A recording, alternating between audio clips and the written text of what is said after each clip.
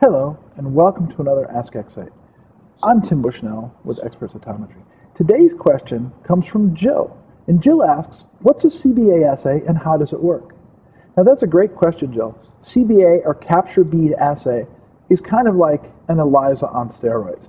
What we do is we take polystyrene beads that have been coated, so each polystyrene bead has a different amount of a fluorescent fluorochrome, sometimes one or sometimes two. You can get double barcodes, so you can do potentially up to 100 different analytes.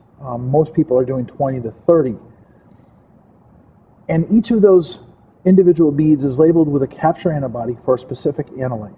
You mix these antibodies together with your solution, say serum. Then you come in with a detecting antibody that will detect the specific analytes that you want. You then take these beads and you run them on a flow cytometer and you measure the fluorescence so that one, you get a fluorescence bead array so you can determine which bead and which analyte is where.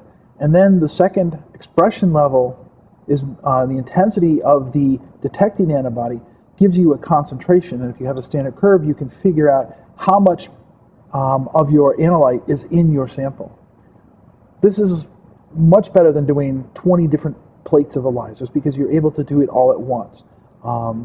You can buy a variety of kits from a variety of companies that do this, and these can be run on the special cytometers that are sold as Luminex or CBA kits, or you can run them on a standard flow cytometer.